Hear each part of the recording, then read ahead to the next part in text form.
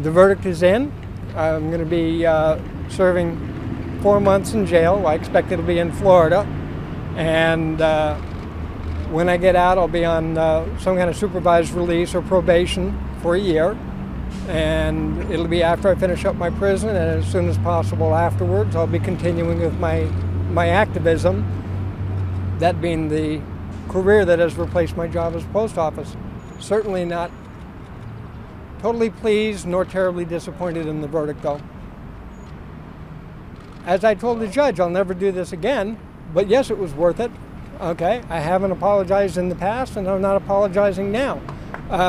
We need the reform that we need, okay?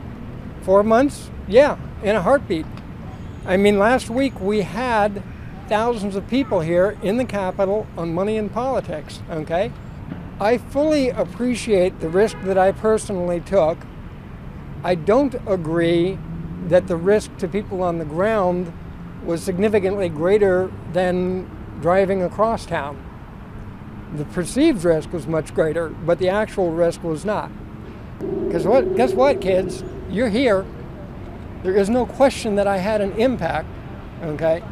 If I had the chance to have as much or more impact and it was going to cost me 4 months in jail, I'll do it.